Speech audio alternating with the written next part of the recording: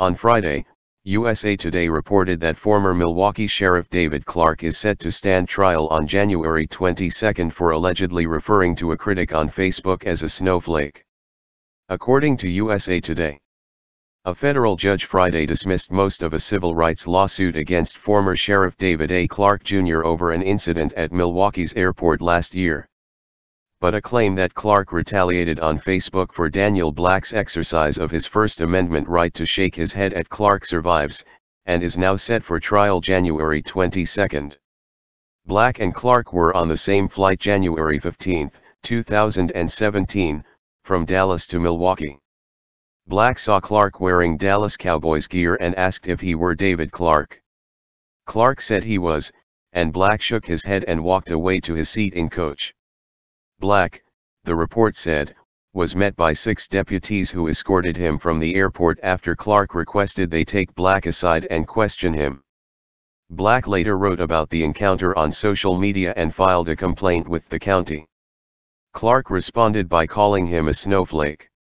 The USA Today report said Black later sued Clarke and the 6 deputies, claiming violations of his Fourth Amendment right against unreasonable seizure, retaliation for exercising his First Amendment rights by having him stopped at the airport and the subsequent mockery on Facebook, and his due process rights under the 14th Amendment.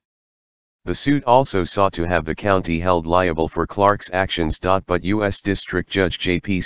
Mueller granted summary judgment to Clarke on the Fourth and one of the First Amendment claims in a 27-page order issued Friday. He also dismissed the 14th Amendment claim as completely without merit and dismissed the claim against the county and the 6 deputies.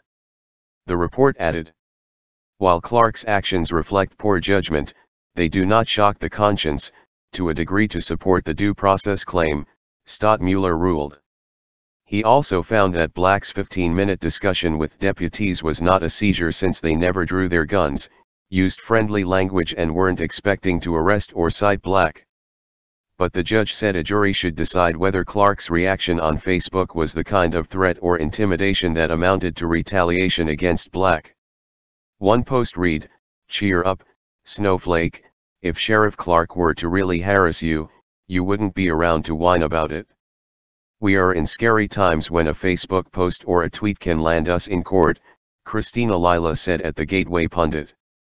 Exit question: if Sheriff Clarke can be tried for calling someone a snowflake, does that mean liberals who openly advocate murder on social media can be hauled into court? Or are they now a protected class? Indeed.